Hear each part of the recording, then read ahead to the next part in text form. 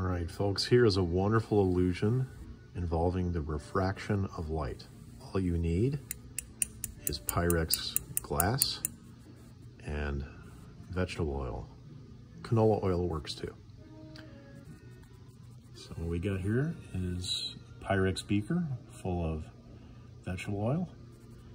And then also what we got right here is another Pyrex beaker that's got vegetable oil in it.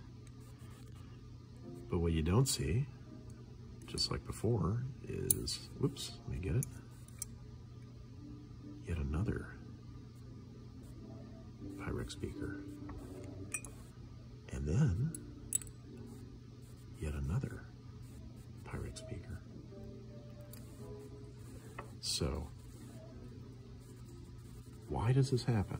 Well, the reason why this happens is because it ends up that the index of refraction of Pyrex is almost identical to the index of refraction of vegetable oil. And so at the boundaries between the Pyrex glass and the vegetable oil,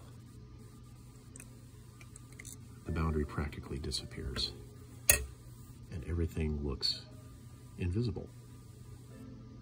And that is refraction. Have fun.